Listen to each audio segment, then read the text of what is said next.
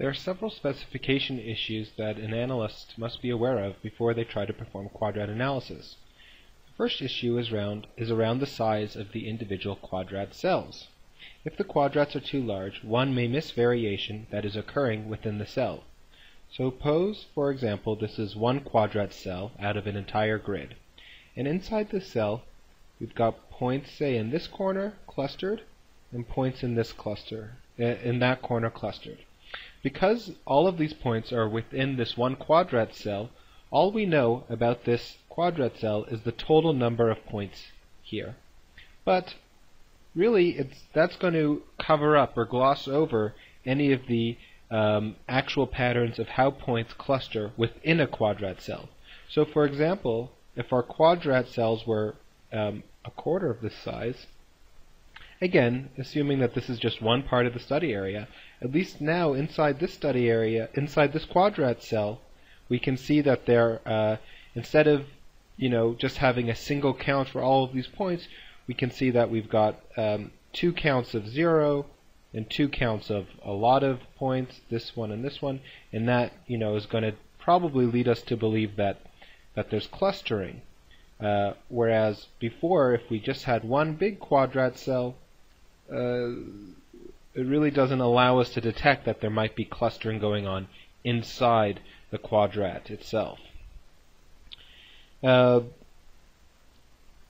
terms of cell size selection, well, if you have some sort of rational reason for specifying exactly how big one of these quadrats should be, then go ahead and use that. In my experience, there really isn't any rationale or some outside theory or some substantive knowledge about the process that's causing the point patterns that would guide us in selecting an appropriate quadrat size.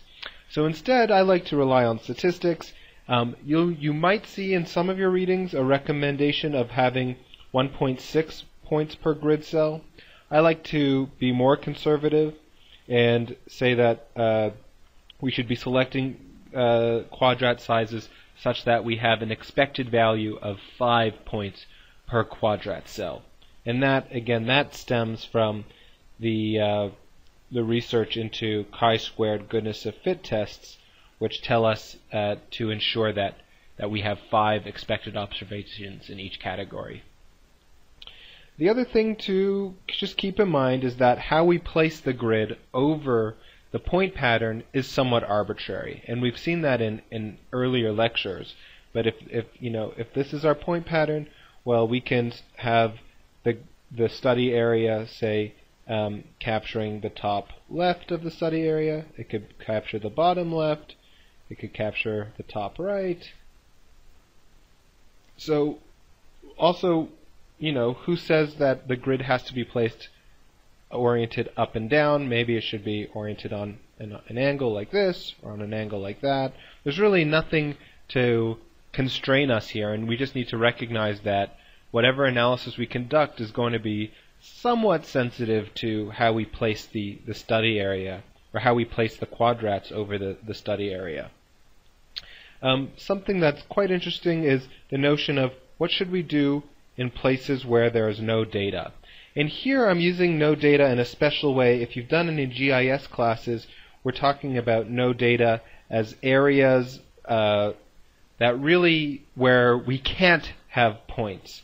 And not just areas where there aren't points, but areas where we can't have points.